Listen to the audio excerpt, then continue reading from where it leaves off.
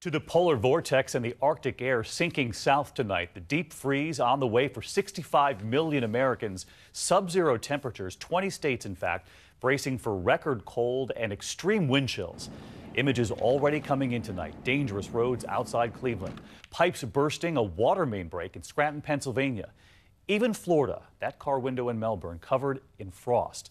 Let's get right to meteorologist Rob Marciano tracking it all. And Rob, you were saying the wind chills with this to make it really rough. It's going to be dangerous, and we've been jammed up in this pattern that's going to release even more cold air. Heat, record-breaking heat in some cases to the west, and the cold air to the east, and that cold Arctic stuff really going to come down across the Great Lakes. Saturday, daytime highs, 3 in Minneapolis, 11 in Chicago. Then overnight Saturday into Sunday morning, the core of the cold air gets to the northeast. It'll be 0 likely in New York. If that's the case, that's the coldest we've seen since '94. But these are the wind chills. This is what it will feel like. Minus 22 Sunday morning in New York, 36 below in Albany. That is dangerous cold, David. Try not to go outside too much. If you do, cover up entirely and certainly protect your pets and your pipes in your home. And check on the neighbors, Rob. Thank you.